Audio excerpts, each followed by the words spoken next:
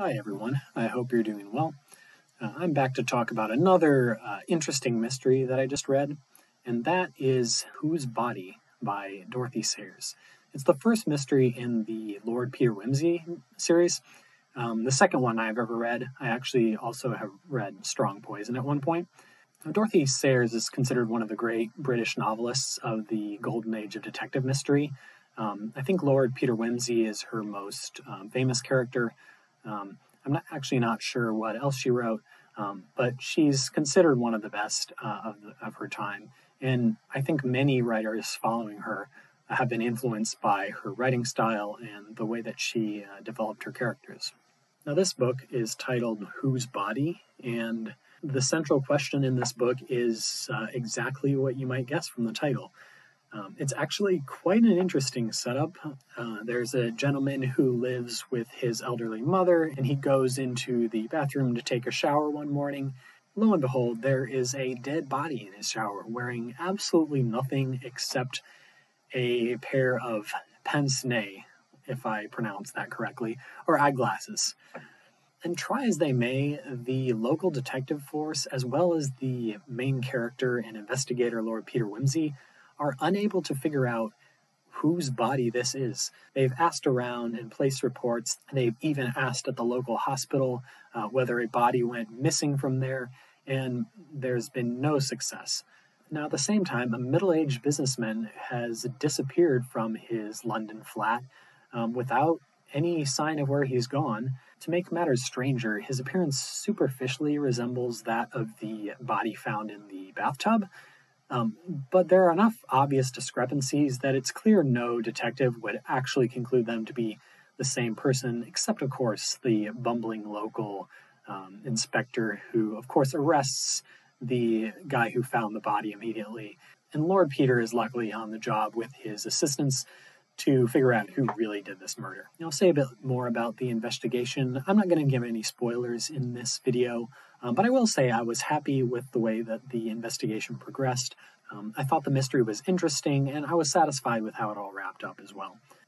Since most of the Golden Age detective mysteries that I've read have been from Agatha Christie, specifically the Poirot series, it was definitely interesting to see a different author from the same time period, to see how she writes similarly and differently from Agatha Christie in developing her novels. And there were a few things that I noticed that stood out about Dorothy Sayers' writing. One thing I noticed was, in comparison with the Poirot mysteries, this mystery placed less emphasis on a big reveal at the end of the book. So in a Poirot novel, I've definitely come to expect that everything in the novel itself is establishing clues, laying out testimony, and pretty much gathering all the pieces for a mystery that I'm going to try as hard as I can to figure out, but basically everything is building up to this solution at the end. And it's often very surprising, like sometimes too surprising even, but when it's done the best, it basically just astonishes me and makes me feel like, wow, that works perfectly. I should have seen that, but of course I didn't see it because it's just too clever. And that final scene gives you most of the satisfaction of the novel, I would say, and everything else is kind of the anticipation of that final moment. In the Lord Peter Wimsey mystery, Whose Body, I found that is a little bit different because I thought, unlike the Poirot mysteries, where Poirot kind of tends to keep everything to himself and he'll point out things just to kind of mess with the reader and the other people listening to him, but like you don't get a sense that you really know what he's thinking. In this novel, Lord Peter Wimsey and Bunter and Parker, like you actually hear what their thought processes are. In general, as I was following along, I found myself sort of finding clues along the way, and usually after giving me a few minutes to think about the clue and gathering the evidence, Peter would talk with his butler Bunter or the police inspector Parker, who actually is a pretty competent police inspector as they go for detective novels, and just kind of talk over what the clues were that he had figured out so far. I think one aspect of that also made this really interesting was it allowed the detectives to go a little bit deeper in what they were talking about and what they were theorizing about. Like at one point in this story, and this is not a spoiler or anything, but they're trying to investigate who a particular suspect is and why his glasses were left on the body. And more importantly, like, if these were his glasses, could he really be the murderer? Because why would he have left his glasses on the body? And more so, like, why would he have reclaimed them at that point? But it's really interesting because Lord Peter pretty much lays out, we have two different scenarios, 1 and 2. And then you can break scenario 1 down into A and B. And scenario 2 you can break down into A, B, and C. And there's actually a few ways that scenario B could happen. So, like, it could be because of this person was involved, or it could be that, like, a different person was involved. And like, at that part, it almost felt a little bit too deep at that part. But since it happened just that one time, I thought it was perfect, like, seeing sort of the systematic, like, I thought this is great because every reader is going to have their own suspicions, like their own ideas they came up with. And I had come up with a few possibilities, but I certainly had not come up with all of those possibilities. And it was, like, impressive and also sort of like a little pat on the back to me for, like, the ideas that I had come up with and had gotten right that Peter then included. And this sort of process of investigation is present throughout the book. So Peter's butler, Bunter, is an amazing character and really a detective in his own right. He's as much an investigator in this story as Peter himself, and he is a photography enthusiast. So he helps Peter out by collecting fingerprints from different pieces of evidence. And the discussion of, like, how he gathered them and, where he had found them and how these pieces of evidence could fit together, it definitely works really nicely. Another part of this story that I found really interesting was that there definitely were false leads, and there were also leads that were inconclusive. Like, at one point, they talk about how long this body must have been dead, and they go through this kind of funny dialogue where basically they're consulting the medical evidence and expertise and just reading out how the amount of time until rigor mortis sets in could be anywhere from, like, 2 hours to, like, 3 days, depending on variables, and just listing all the variables that they have in this book.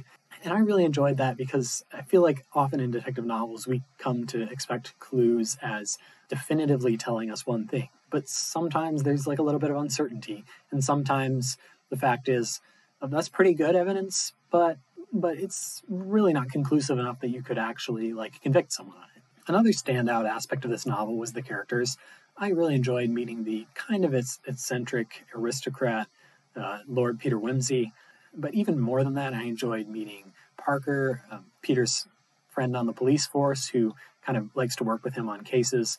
And in contrast to some of the murder mysteries I've read, where the police force is kind of just this bungling group of doofuses who really just interfere with the case. In this case, we have one interfering detective, but this other police inspector, Parker, is really a sympathetic guy, and he talks through the case with Lord Peter, and they kind of make fun of the other Inspector Sugg, who's, like, just kind of, they characterize him as someone who would pretty much arrest anyone as long as he could have, like, someone to pin the crime on. So we get a little bit of the classic bungling police force, but we also get a more sympathetic police character. And probably my favorite character of all is Bunter, the butler. Bunter is, as I said, a detective in his own right. He definitely takes on more of an assistant role in some of these cases. There's kind of a fun scene where he basically, like, goes and talks with all the other servants at the other households, like the household where a crime was suspected to be committed. Bunter goes and talks with the maid and the valet, and just, like, basically talks trash about their masters and talks trash about Peter to, like, gain sympathy with them. And then they, he's a very friendly guy, so they become close. At one point, he gives a little bit of Peter's finest brandy to some of these servants and invites them over while Peter's away to kind of just enjoy the evening on Peter's dime. And Peter's, of course, totally okay with this. So it's a fun dynamic between all of them. Now, I guess it's worth mentioning, a couple of critical comments I saw of this book online. Some people said that they thought that this book was racist, and some people also said that this book was elitist. And these are questions worth considering. Is this book racist or elitist, or both? And I can see why many people might feel that this book is racist, because there are definitely racist characters in the book.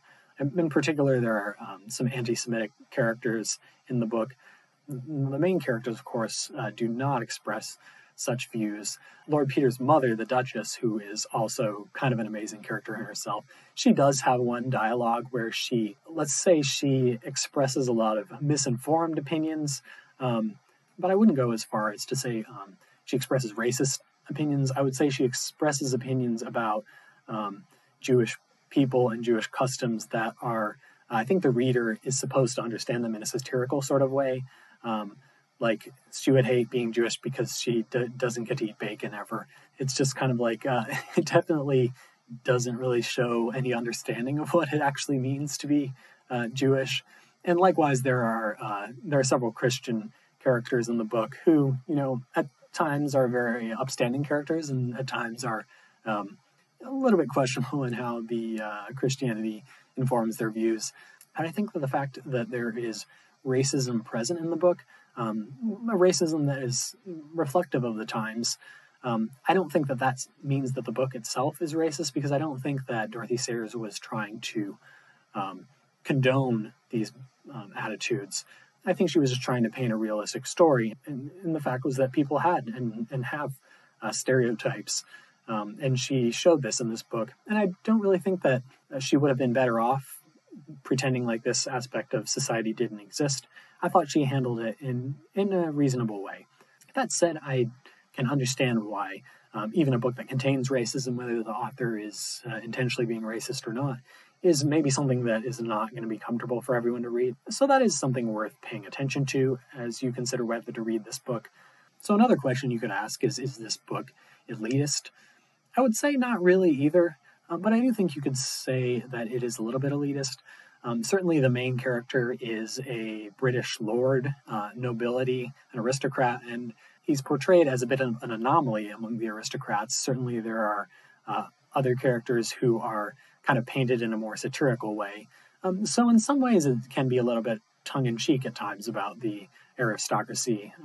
For example, at one point there's a rich American railroad mogul who kind of just, without even verifying what he's doing, just writes a check for $1,000 to a donation to a charity that actually doesn't even exist, and that Peter just made up on the spot to try to get information out of him. Lord Peter Wimsey is not necessarily portrayed as characteristic of all aristocracy, but it is certainly true that he is painted in a positive light. Also, the way that Lord Peter Wimsey interacts with his butler, Bunter, is exemplary, and some could rightly argue that this might be oversimplifying the relationship between a master and butler. Certainly not all domestic servants had as high of an opinion of their masters, and maybe this book paints a little bit too rosy of a picture of how the domestic servants were treated. And from what we see in Bunter's interactions and pseudo-interrogations of other domestic servants in other households, we don't get the sense that every domestic servant is like completely happy with everything about their situation. They certainly have grievances. So I think this book is fairly honest in that sense, even if it is, looking at a segment of society that is more upper class and portraying them in a positive light. So for a variety of reasons that I've kind of just walked through, I think that this was a really good book. I enjoyed it a lot. I gave it 4 out of 5 stars, and it was refreshing to see a different take on the detective story.